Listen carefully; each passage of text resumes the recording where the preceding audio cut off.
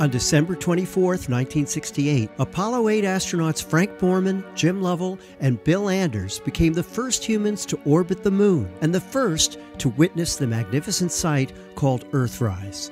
Now we can see this historic event exactly as the astronauts saw it, thanks to data from NASA's Lunar Reconnaissance Orbiter, or LRO. LRO's superb global lunar maps, combined with the astronauts' own photographs, reveal where Apollo 8 was over the moon, and even its precise orientation in space when the astronauts first saw the Earth rising above the moon's barren horizon. It happened a few minutes after 10:30 a.m. Houston time, as Apollo 8 was coming around from the far side of the moon for the fourth time. Mission Commander Frank Borman was in the left-hand seat, preparing to turn the spacecraft to a new orientation according to the flight plan. Navigator Jim Lovell was in the spacecraft's lower equipment bay, about to make sightings on lunar landmarks with the onboard sextant. And Bill Anders was in the right-hand seat, observing the moon through his side window and taking pictures with a Hasselblad still camera fitted with a 250mm telephoto lens. Meanwhile, a second Hasselblad with an 80mm lens was mounted in Borman's front-facing window, the so-called rendezvous window, photographing the moon on an automatic timer, a new picture every 20 seconds. These photographs, matched with LRO's high-resolution terrain maps, show that Borman was still turning Apollo 8 when the Earth appeared. It was only because of the timing of this rotation that the Earthrise, which had happened on Apollo 8's 3 previous orbits but was unseen by the astronauts, now came into view in Bill Anders' side window. Here's what it looked like, as recreated from LRO data by Goddard's Scientific Visualization Studio. You'll hear the astronauts' voices as captured by Apollo 8's onboard tape recorder, beginning with Frank Borman announcing the start of the roll maneuver. And you'll see the rising Earth move from one window to another as Apollo 8 turns. All right, we're going to roll.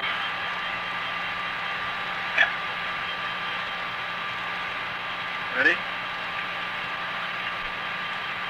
Set.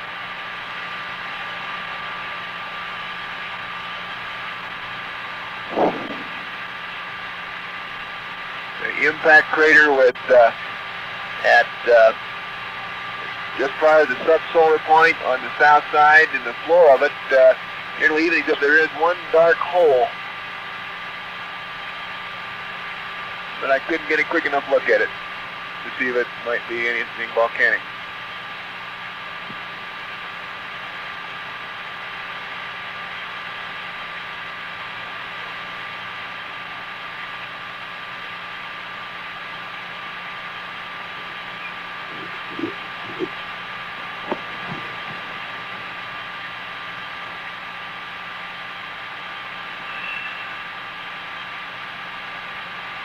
Oh my God, look at that picture over there.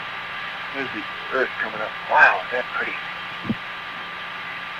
Hey, don't take that, it's not scheduled.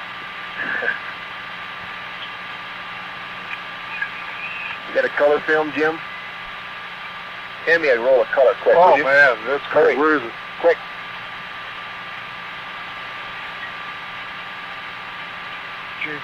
Down here? Just grab me a color. A color exterior. Hurry up.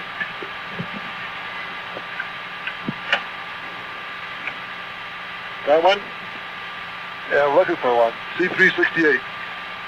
Anything, quick. Here. What? We missed it.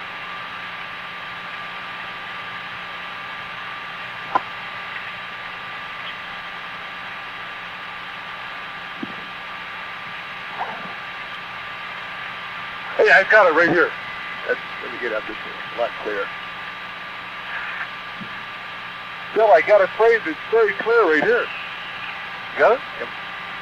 Take several. Take several of them. Here, give it to me. Wait a minute, let me just get the right setting here now. Just calm down, Lovell. Well, I got it right. Oh, that's a beautiful shot. 250 at F11.